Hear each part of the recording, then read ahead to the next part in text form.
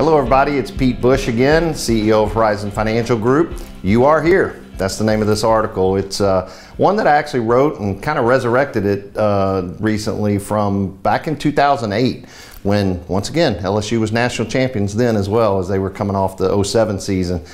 But this article is a good one to read right now. It's, times like these when people tend to get off track and lose confidence and really, try to pinpoint, what does all this mean to me? Where am I now? And so you get the analogy there, that you'll read in the article of where am I? Well, you are here. It's good to know where you are standing at this point. And I've always said that it's not so much, the anxiety is not so much caused by not knowing how your portfolio is doing compared to the market or some family members or friends and what they're talking about their experience has been. Anxiety is really caused by not knowing where you stand in relation to your own financial goals.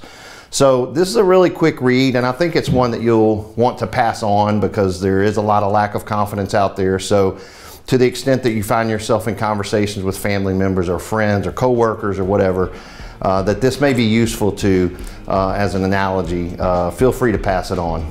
Thank you.